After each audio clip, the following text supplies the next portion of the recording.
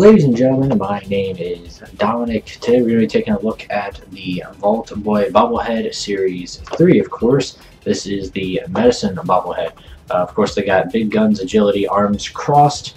Don't know why that's a thing. Luck, small guns, and science also to collect. You can get all of them usually for $100. I got this one for about 15 bucks on Amazon and other stuff like that. It's like 20 or 30 bucks. So I got it for a bit of steal at Best Buy. It says Vault number 111. Of course, we know what that stands for.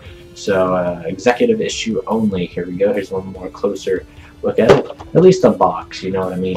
So I know it'll be a little bit more different for everybody. Of course, there's everything. So now we're just going to pop this thing open real quick. I don't care too much about getting the box open because I'm going to just throw it in the trash after this anyways.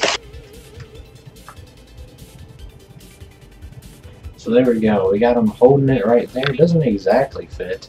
So that's, you know, that. But, there you go.